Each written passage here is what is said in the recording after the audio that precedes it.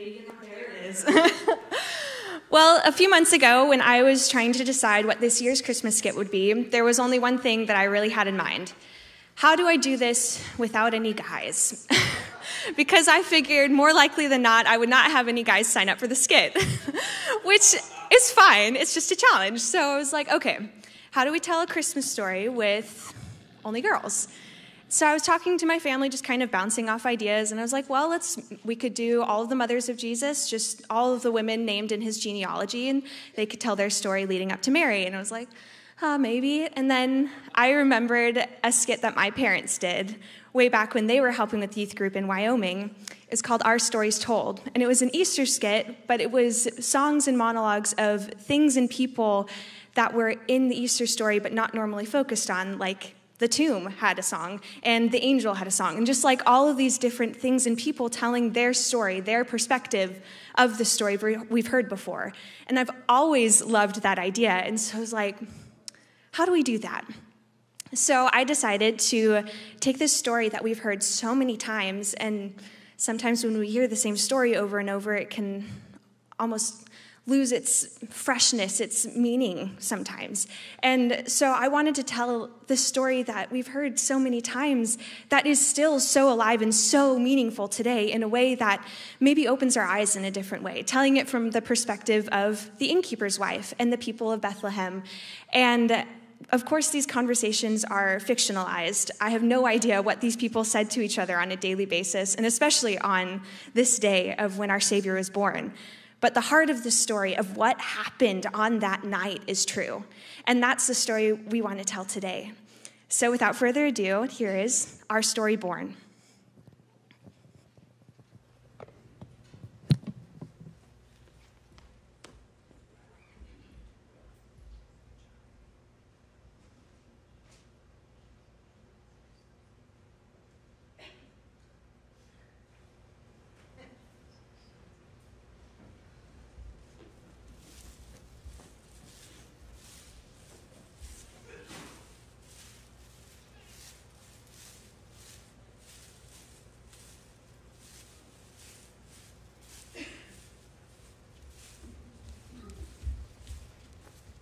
Bethlehem, in the region of Judea, of the nation of Israel, God's chosen people, now under the rule of Caesar Augustus, Emperor of the Holy Roman Empire, who has recently called for a census to be taken of all the people under his power.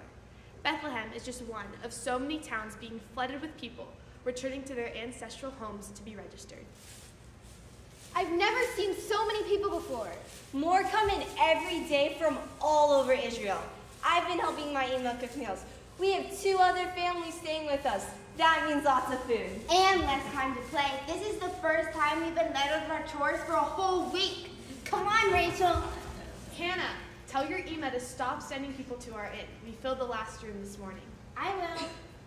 Now, Hannah, I don't want to send anyone else away because your Ema doesn't know to stop sending them to my doorstep. Fine, I'll be right back. We'll meet you at the stable. And what exactly are you going to do at the stable? We only want to give the animals some clovers. All right then. But don't try to ride the goats again. You scared them half to death last time. I barely got milk from them for 2 weeks. We won't. We promise. Those girls can be a heap of trouble, but they mean well. Rome's occupation has been such a weight on our people. We Jews seem to be destined to carry the bonds of slavery from one empire to the next. The children may not know what all's going on, but I know they feel it the same as the rest of us. I like to let them have their fun while they can. O Lord my God, deliver us. 400 years. Oh God, have you abandoned your people? 400 years with no word from God. We have no hope. O Lord God, hear the cries of your people. Save us from our enemies. Save us like you saved our fathers from the hand of the pharaohs of Egypt. And Babylon. And every other nation that has yoked your people into slavery. Our only hope is the coming of the Messiah, the deliverer of Israel. Oh God, send your Messiah. Do you truly think the Messiah could be coming soon? How much more can we take? If he doesn't come now, we will all be slaughtered by Caesar or Herod. But it has been so long since any words come from prophets or anyone else. But the prophets said the Messiah would come.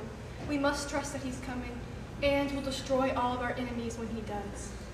I dream of the day when we see Rome fall. to see our Messiah King on the throne of Israel again, not some wicked Lower vile. your voice. There are Roman ears everywhere. Herod would have you crucified for saying less than that. Of course, I'm sorry. I should go. Levi will be expecting supper soon. Shalom, Tabitha. Shalom. Shalom. A man and a woman, they just came into town. I saw them on my way home. The woman is riding a donkey, and her belly, she's so big.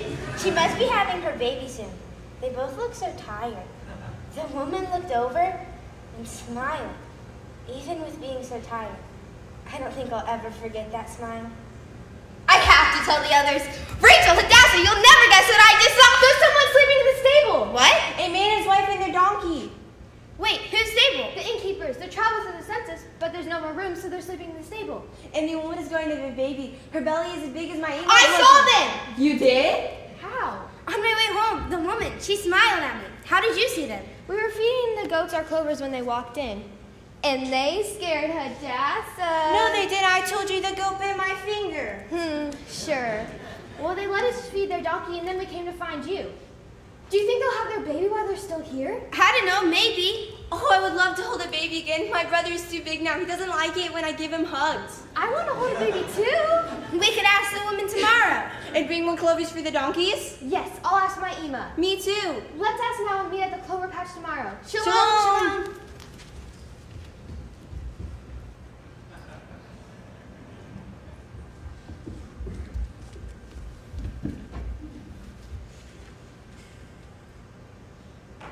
We had to send 3 more families away before supper. I hate to see them without a bed or food for the night, but we were bursting at the seams as it is.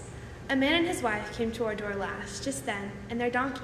They said they've traveled all the way from Nazareth just to register for the census. My dear husband, he let them stay in the barn. It's not great, especially for a woman about to give birth, but it's better than the street. I brought them some bread and soup as supper, and I don't think I've ever seen a brighter smile in my life. Oh, I'm sorry if I woke you. I couldn't sleep. Oh, no, I'll be all right. I'll just be a minute longer. Would you look at that? I've never seen such a star before. Hezekiah will be glad for the extra light tonight. My husband's tending his flock with the other shepherds, and the poor light can make it easy to miss a wandering sheep. The strangest thing woke me up. I thought I heard music. The most beautiful music you could ever imagine. And there was this light shining in. But when I opened my eyes, it was gone. Only the star was left. But what a beautiful star.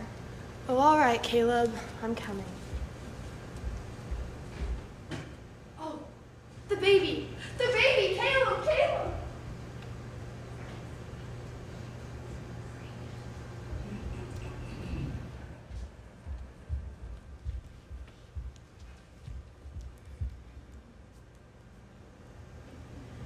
I didn't have to wait long before I found out what I saw and heard last night. As soon as I fell back asleep, Hezekiah came bursting into the room. Shouting and worshiping so loudly, I nearly jumped out of my skin. He said an angel had visited them in the field, saying that Christ has been born, here in Bethlehem. Then a whole army of angels surrounded them, singing praises to God. And when they left, he and the other shepherds found the baby exactly as the angels had told them, wrapped in swaddling cloths and sleeping in a manger. I thought he was crazy. The Messiah being born in a stable, of all places. But there was this look in his eyes. I knew he must be telling the truth. The Savior of Israel, our Messiah, he's finally here. He is so cute. Do you think she'll let us hold him again? The whole town has been visiting them for a while now. Maybe we should give them some space. I guess you're right. Have you heard what they've been saying? Do you really think he's the Messiah? But he's just a baby. Isn't the Messiah supposed to take over Rome? But you could feel it when you held him, couldn't you? He's not just a baby. Yeah, and babies grow. You really think he can save us from Rome and everything? I think he's gonna save us from so much more than that. And when I went out to check on them in the morning, there he was, the sweetest baby you've ever seen. Mary looked exhausted from the evening, but I don't think anything could have stopped her from holding her son. And you heard what the shepherds saw? A whole host of angels announcing the birth of our King. A Savior, which is Christ the Lord. I can hardly believe it. Our prayers are finally being answered after all this time. God hasn't forgotten us yet, and he never will. Oh, Mary, we were just talking about you. How are you and the baby doing? Very well, thank you. We had a circumcision yesterday, and he's recovering well. Oh, good. I'm glad you're both doing well. So you've given him his name then?